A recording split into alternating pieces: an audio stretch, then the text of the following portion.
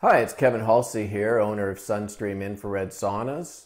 And in this video, I'm going to do a quick overview of the many different heaters that are used in the infrared sauna industry. Have you been looking around at the different infrared sauna websites and getting overwhelmed by all the technical and often contradicting information on the sauna sites? I've worked with infrared saunas since 1999. And our company is one of North America's original infrared sauna distributors. Well, I receive hundreds of inquiries from customers that are confused by all the information in the marketplace, and particularly regarding the many different heater types used in the infrared saunas. Which type of heater is best? Every company selling their saunas is insisting their heater's the best, and how can that be? Many people who have contacted me are frustrated by the confusing sauna advertising, and their heads are absolutely spinning. With 17 years experience working with the saunas, I've worked with most of the different heaters that are used in infrared saunas, and I've been witness to the development of the various technologies through the years. I may not be able to sort out all of the confusion regarding these heaters in one video, but I hope this overview will be a good start for you. So let's get into it. Starting over here on my right, this is chronological. First heater here is a ceramic tube type heater. Now, infrared sauna started up in Japan and Korea, and probably the original heater used in infrared saunas was this black ceramic tube. It's mounted in a metal housing with a reflector behind it. Some of these tubes had different minerals inside of them. Again, here's another example of a ceramic tube heater. This one is white. So these came from Japan and Korea primarily, and the infrared sauna industry has largely moved to China as well.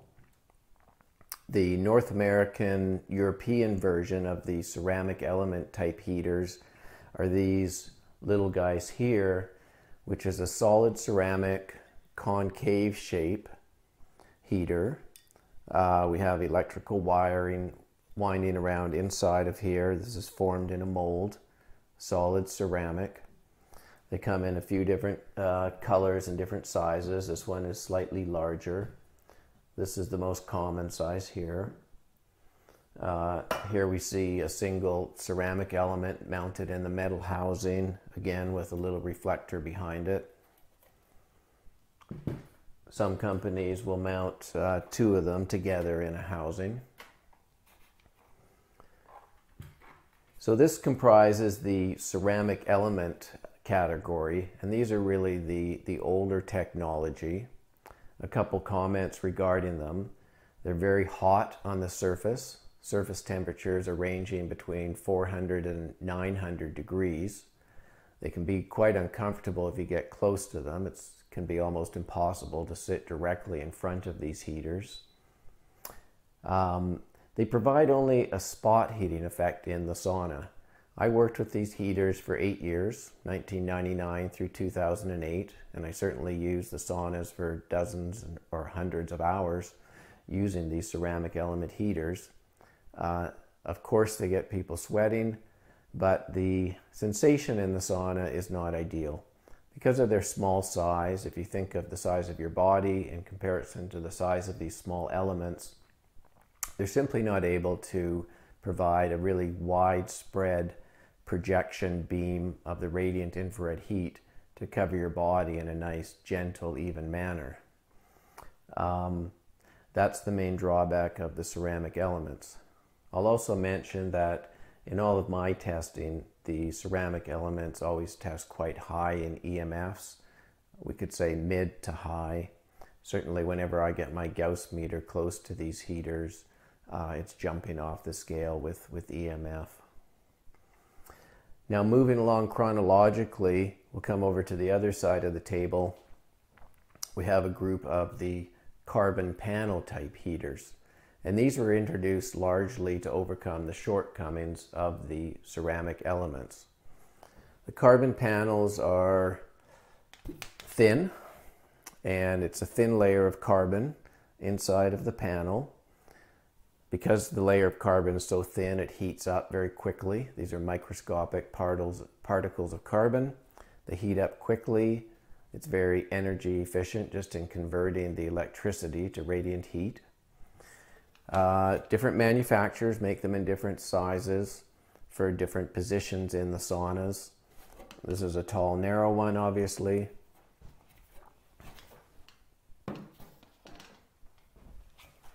You know, here's a very small one.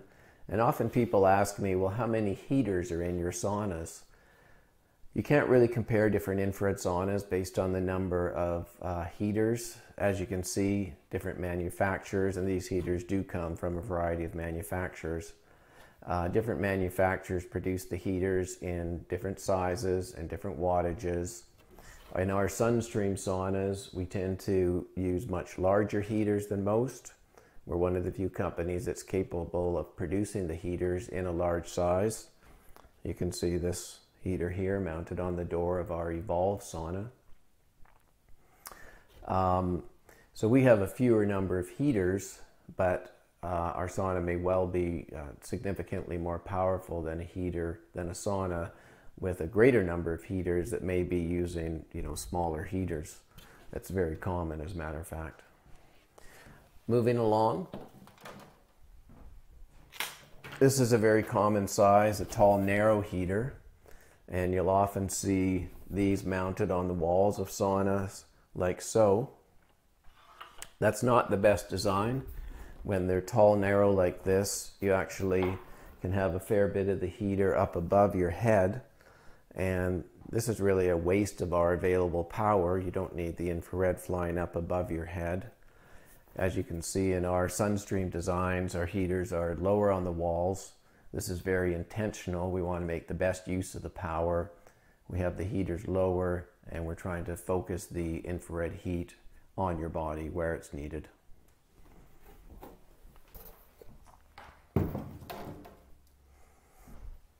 This is an example of our SunStream heater. This is the size that we use on the back wall of many of our sauna models.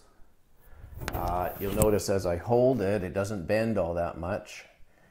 We build our heaters 1.2 millimeters thick. They're very stiff, rigid, strong.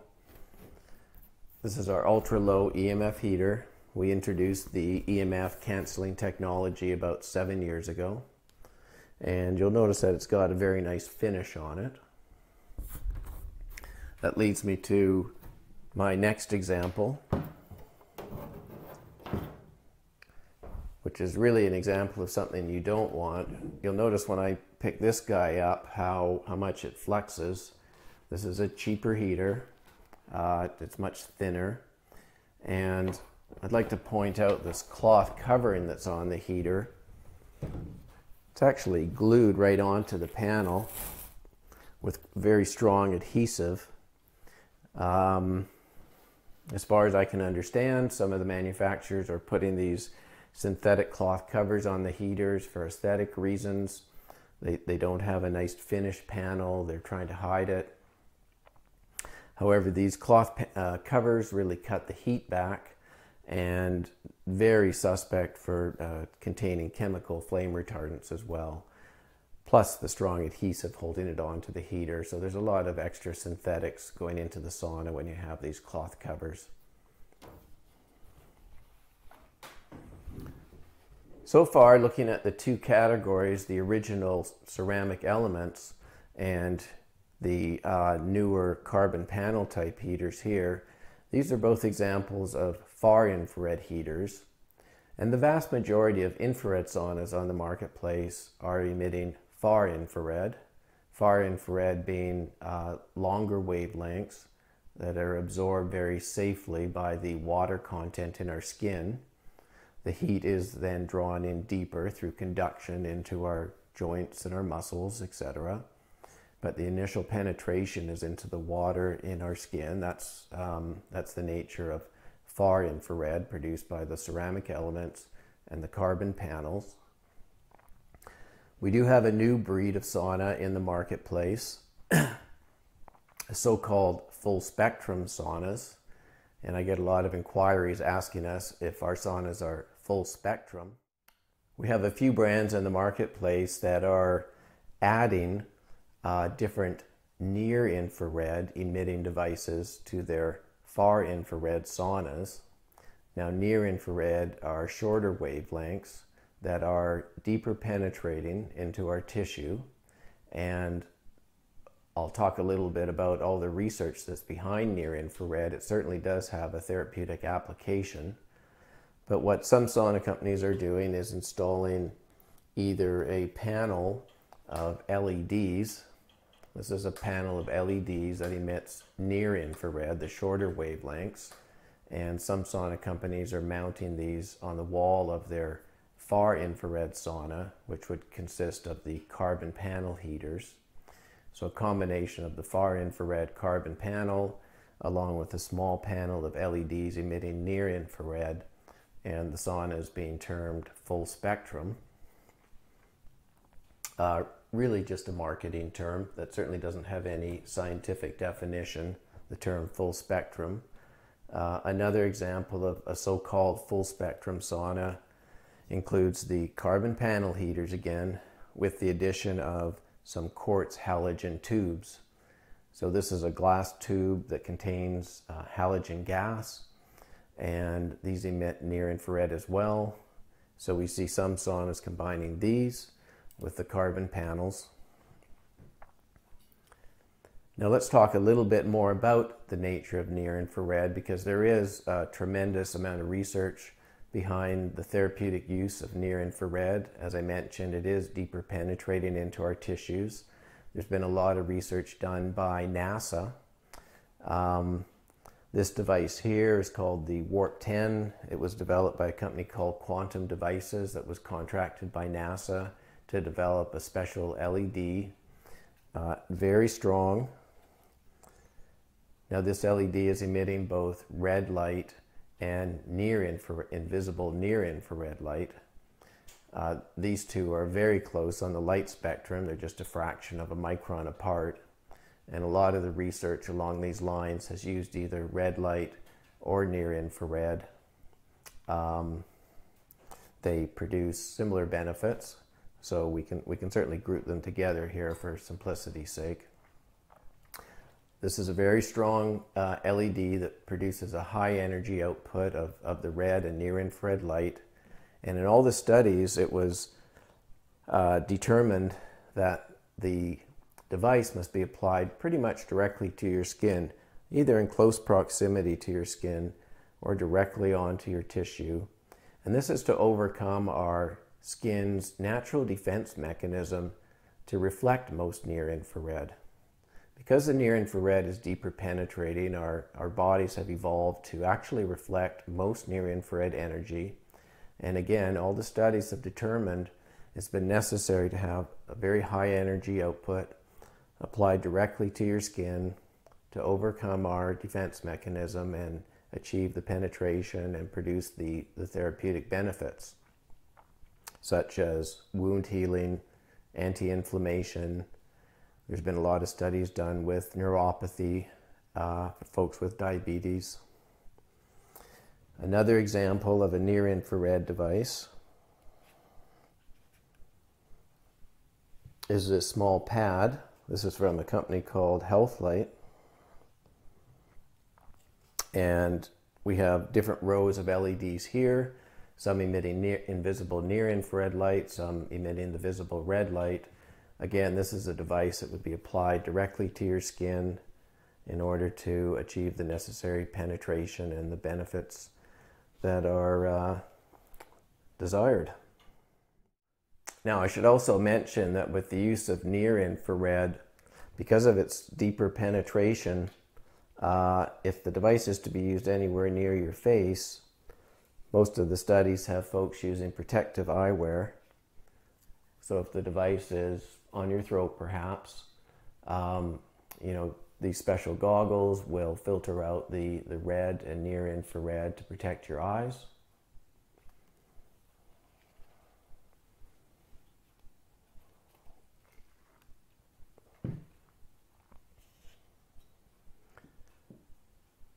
And that now leads us to our last category. We've sort of covered the far infrared saunas with the carbon panels and the ceramic elements.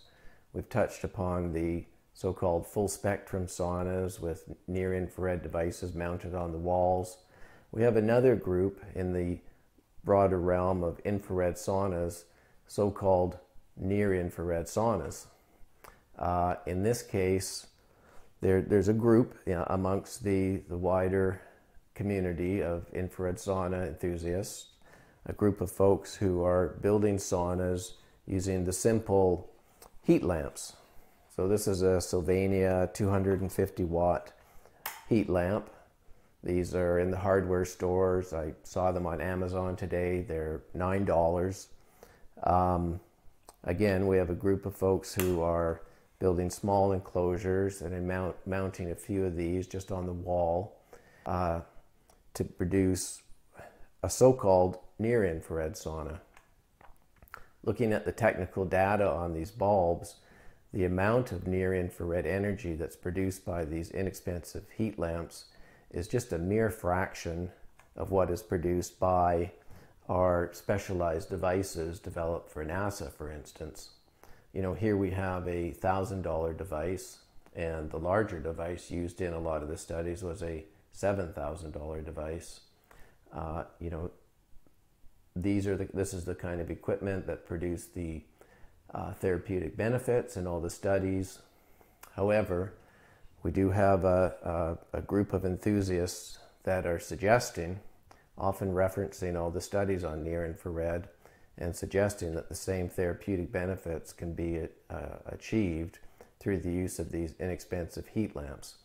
Again, looking at the technical specs, the near infrared energy that comes from these heat lamps is a mere fraction of that we have from our specialized equipment here.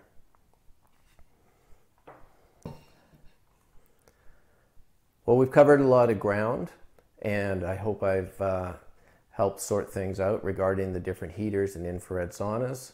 Perhaps it's become even a little bit more confusing, having tried to cover so many in one video. I certainly invite anyone to contact me anytime. You can get me at the telephone number below, or have a look at our website, which is sunstreamsaunas.com. I certainly encourage you to have a look at our beautiful Evolve saunas. Thanks for watching, and we'll see you in another video. Bye now.